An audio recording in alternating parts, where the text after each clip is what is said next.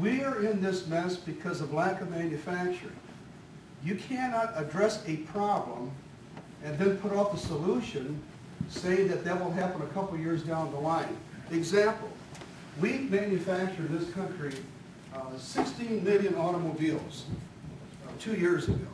At the average price of $28,000, 13 million people were employed directly or indirectly in the automobile industry. This year, we will sell 8 million automobiles.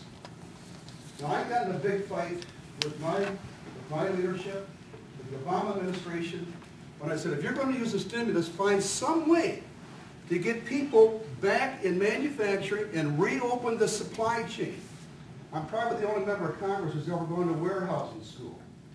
Folks, this is not difficult to understand. We have to empower the people who still have jobs to buy automobiles, to get those cars moving off the showroom floors, to restock the state and local tax coffers with sales tax, to get people back to work instead of paying them unemployment compensation and waiting for the banks to stabilize. It doesn't make sense. I've got a Chrysler plant in my district, and obviously I have a deep interest in doing that. We proposed, and you see it on there, a voucher, a point-of-sale voucher. So you could go to your Chrysler dealer, and you could buy a brand new four-wheel drive Patriot. I got my eye fixed on that. Instead of $20,000, it's $15,000, and you could buy that for less than $300 a month for 5 years. Unless we restart manufacturing, there will be no recovery. And we will be in the midst of the deepest depression this country has ever seen. Because Wall Street still doesn't get it, and a lot of economists understand the problem, but don't understand manufacturing.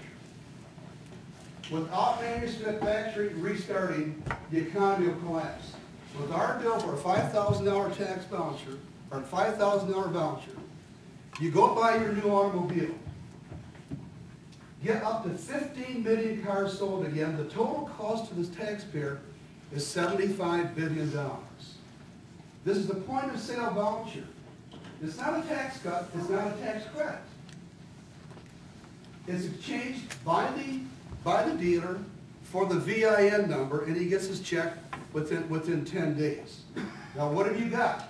Number one, no new government's involved in this bailout. Number two, no oversight committees.